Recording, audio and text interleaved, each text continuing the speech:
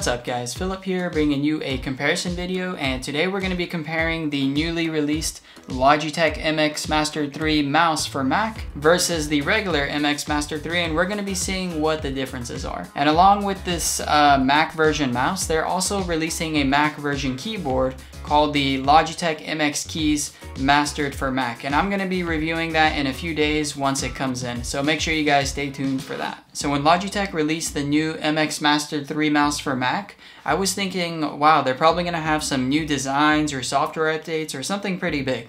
But surprisingly, there weren't that many big updates. Actually, there were only 3 updates and they were pretty subtle. So let's get into them right now. So the first difference between both of these mice, and you've probably already noticed this, is the color scheme. On the original MX3, you're going to have this dark graphite color on the side. And on the Mac version, you're going to have that silver color that Apple products use. And that's going to be finished with the space gray color. And if you're using other Apple products, this mouse is really going to blend in and match the rest of your products. I'm personally a bigger fan of the color scheme that the Mac version has going here because there's more contrast between the metal and the plastic parts on the mouse. So I think the contrast and just the overall new vibes that the mouse has going looks pretty good. Now the second difference between both of these mice is going to be the USB dongle. The original MX Master 3 has a USB dongle that you can connect if you don't want to use Bluetooth. However, with the new Mac version, this one does not include a USB dongle. You're only going to be able to connect this mouse via Bluetooth or by using the cable that it comes with. At first I thought it was a little weird that the USB dongle was not included with the Mac version of this mouse, but if you think about it, Apple doesn't have any USB ports on any of their devices they pretty much make nowadays. So if you were to buy a new MacBook Pro, it's not going to have any USB slots. And by not including the USB dongle, this also kind of reminds me of Apple in general, kind of like when they took away the headphone jack from the phones and everyone was like complaining. It's like, oh, how are we going to plug our headphones in? But after they did that, a lot of companies started building Bluetooth only headphones and earbuds. And the third and final difference between these mice isn't exactly the mice, it's something else. And I was debating on leaving this one out, but I figured there might be a little more to it than we think. And that difference is the packaging. So imagine this, you walk into the Apple store and you see this type of packaging next to all of Apple's other products. And you're gonna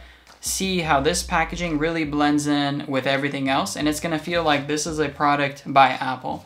But imagine if you were to walk into the Apple store and you saw the original MX Master 3 packaging. It's really not gonna feel like it belongs there, and a lot of consumers may be kind of turned off by that.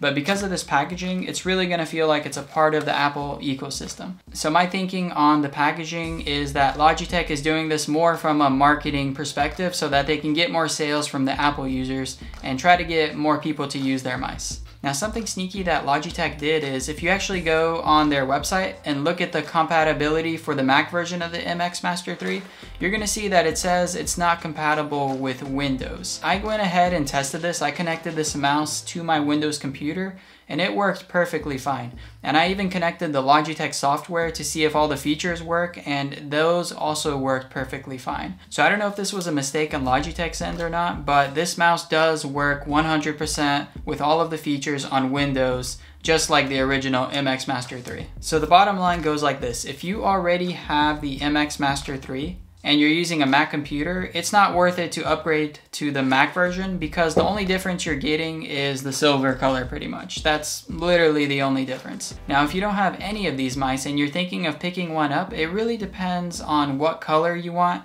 as well as if you need the USB dongle or not. If you need the USB dongle, go with the original MX Master 3. If you don't need the USB dongle and you want this gray color over here, go with the Mac version of this because it's going to work 100% on Windows and Mac just like the original MX Master 3. And with all that being said, if you want to know more about this mouse, check out my review down in the description below, and I'm also going to leave my affiliate link down there on where you can purchase this mouse. And if you want to know what's happening in the tech world, make sure you click that subscribe button and I'll keep you in the loop. Don't forget to like this video and leave your comments down below. Catch you next time.